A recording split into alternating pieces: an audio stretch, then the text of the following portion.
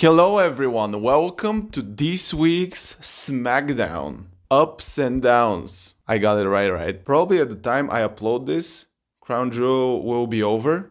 Actually, it is already over. Let's start. This week's SmackDown started with Liv Morgan and Sonya Deville. No disqualification match. The whole match was good. We received powerbomb on chairs. Liv was able to do her finisher on Sonya Deville on chairs. Good match in general. Up. And we're building Liv back up, which is good, but still Liv is not quite believable for me. After that, we had an interview with Emma following her last week match with Ronda Rousey. It's weird that Xia Li interfered, and basically that will lead up to both of them having a match next week. I'm not sure how I feel about this, but the segment was too small, so I'm not gonna rate that. After that, we had another Viking Raiders video package up. Ricochet versus LA Knight. It's fun to see someone doing a promo when he's going to the ring. In that case, LA Knight was cutting a promo when he was going to the ring, and he was basically saying that the ring announcer got his town name wrong last week, but Ricochet started to beat him up while he was just running his mouth. And the interesting part was to see LA Knight's promo skills plus Ricochet in-ring work. Both of them are able to do magic together, so just let them have a good rivalry. We are building good LA Knight here because he pinned Ricochet not fair and square, but he was using the ropes while the referee was not looking, so good stuff. Up. Bray Wyatt was talking about how hard it is to share his feelings in front of other people, and how hard it is to share his feelings while other people are interrupting him. And weirdly enough, staff interrupted him. After that, he talked with the staff, with the guy who interrupted him, and he was basically screaming at him. And he was saying that he's super angry when someone is trying to cut him in the traffic jam. And he is trying to imagine how he's beating that guy up. And basically that's what he's feeling towards that staff member when he tried to cut him off when he's trying to share his feelings. It was actually a good promo, and I think this is the highlight of the show this week. But I still don't understand why Bray Wyatt is showing up at Crown Jewel. What is the purpose behind that? But up. Sami Zayn and the Bloodline. Up. We are starting at the backstage, and Sami Zayn was saying that after the next Usos match, they're gonna be able to break the record for longest reigning tag team champions.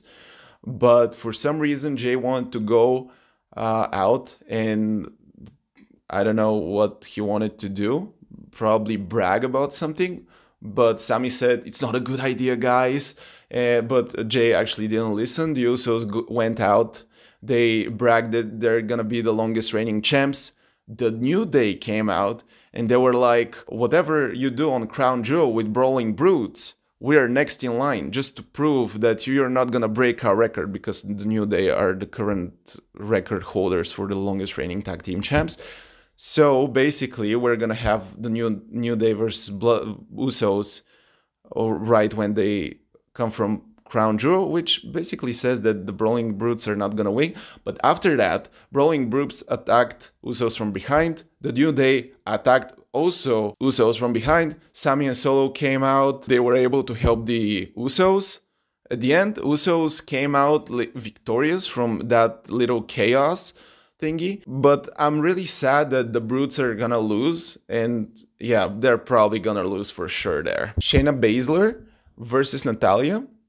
Up. I was really happy that Shayna Baszler this week came out with Ronda Rousey. That is giving her real legitimacy. And actually, it was kind of a squash match. Like, Shayna Baszler decimated Natalya. And after the match finished and Natalya tapped out from Shayna Baszler kicked her in the nose. And she didn't actually break her nose, but there was some blood and stuff. But it is a good direction for Shayna and Ronda. And I love their heel run, and I'm sure that they're gonna deliver some amazing stuff.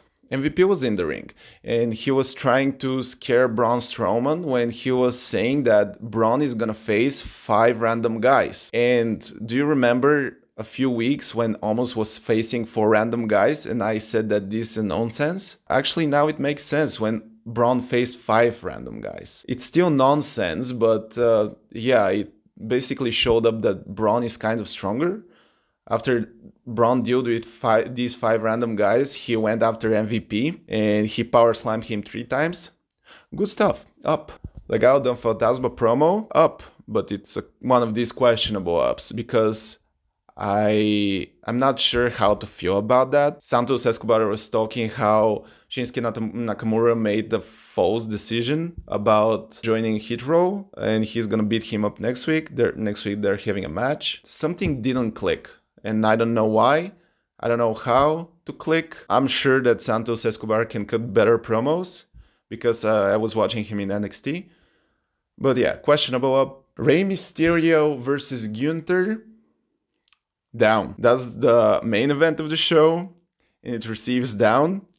I can explain. Rey Mysterio and Gunther was type of match that is David and Goliath type of match. Small guy versus big guy. And Gunther was really dominant that match.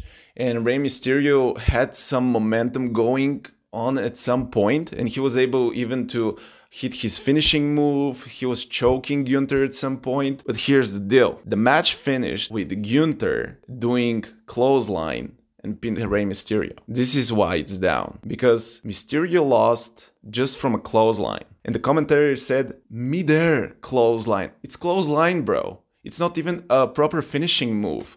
Rey Mysterio is a legend. And I think he deserved something like proper finishing move, proper finisher. I understand that Rey Mysterio is a legend and he has like 20 plus experience in the company and he doesn't need that championship actually. And I appreciate that we're building Gunther, but he deserves better finish than that. Now it's time for the overall score for SmackDown this week. I have thought about this. I have a TV behind me. It's an up. Okay, thank you guys so much for watching. Now I'm going to watch Crown Jewel because I already missed it, but I have some stuff to do. And I'm pretty sure that I'm not sure what I want to say, but I'm excited to see Crown Jewel and I'm excited to share with you what I think about Crown Jewel after that Monday Night Raw, and see ya soon.